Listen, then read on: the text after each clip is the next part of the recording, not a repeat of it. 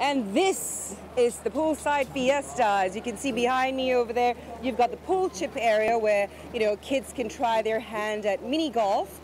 You've got the soundstage area where you've got Malaysian singers and DJs coming to perform for us at various different times throughout the day, throughout the weekend actually. And of course, the food. So you've got your stalls, which is a very Malaysian thing to do actually.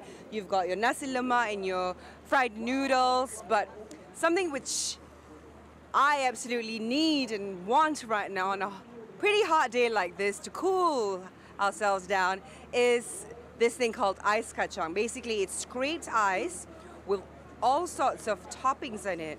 So you've got like black jelly, you've got this thing called cendol, and all kinds of different syrups, right? Yeah. Peanuts, sweet corn. I'll come back, save it for me, make sure it doesn't melt. Well, that's for dessert, but for lunch, what I'm going to do is I'm going to have this thing called mee rebus, some noodles, some carbs. At some point, I need my carbs, right? So mee rebus is a very popular Malaysian dish as well.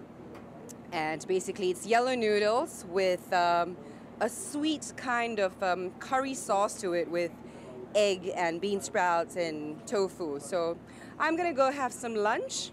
Why don't you come down to the poolside and I'll see you right here.